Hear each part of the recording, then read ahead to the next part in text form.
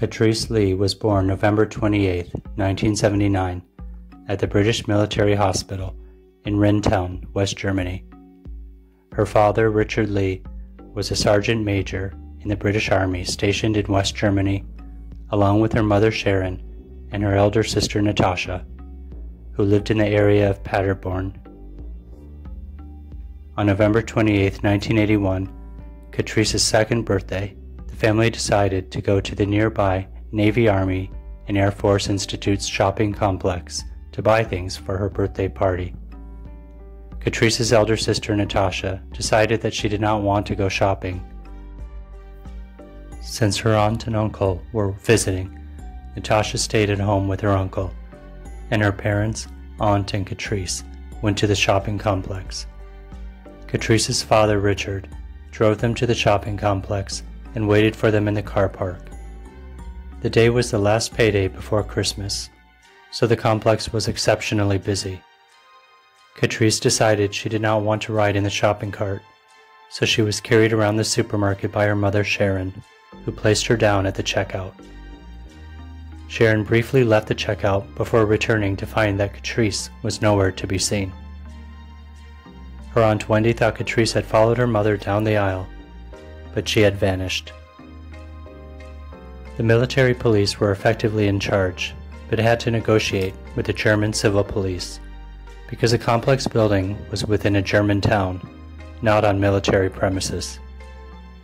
Both the military and the German police believed Katrice had fallen into the nearby river Lippe and drowned, but no body was ever discovered. The German police refused to go to the press, and it was 6 weeks before an item appeared in the local newspaper. The investigation produced little result, and despite dredging the river and conducting house-to-house inquiries, no trace of Katrice was found. Police reopened the case in 2000 after computer technology helped them to form an image of how she could look now. People came forward who had never been interviewed, including a young man who had been standing behind Lee's at the checkout, and one of the checkout ladies.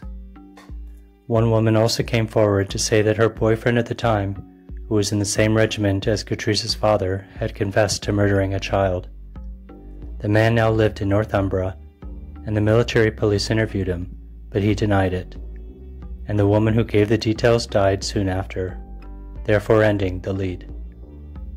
Afterwards, the military police told the family they thought he was probably just a fantasist. 3 possible sightings of Katrice Lee came after her story appeared on the BBC television show Missing Live, where during the show a digital rendering of the potential appearance of Katrice as a 29-year-old was shown. Natasha Lee, Katrice's elder sister, appeared on Crime Watch to highlight the appeal. After that appearance, an anonymous woman phoned and left a message on Richard Lee's answering machine saying, "Look for your daughter in France."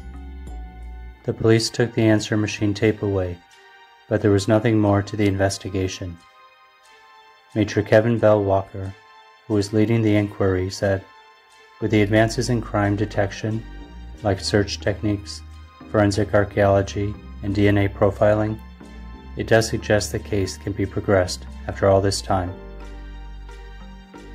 One line of inquiry followed by the police is that Katrice was intentionally abducted from the shopping complex and has possibly been raised by another family in Germany, the United Kingdom, or elsewhere in Europe, unaware of her true identity.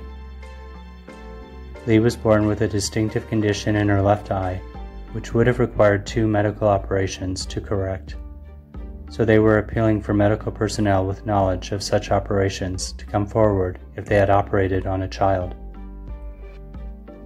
In April 2018, it was announced that British military police, in conjunction with the German police, would spend 5 weeks undertaking a forensic search on the banks of the Elm River. The search did not uncover any new information.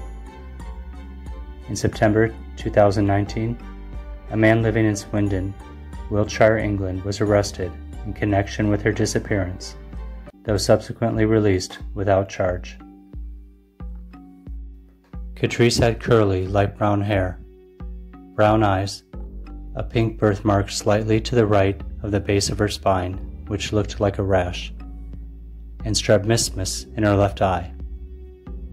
At the time of her disappearance, she was wearing red Wellington boots, a turquoise duffel coat, a green and blue dress with frills around the shoulders, a white blouse underneath, and white tights.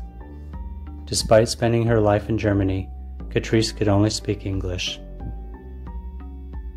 To this day, the full circumstances surrounding her disappearance, and whether she is even still alive, remains a complete mystery.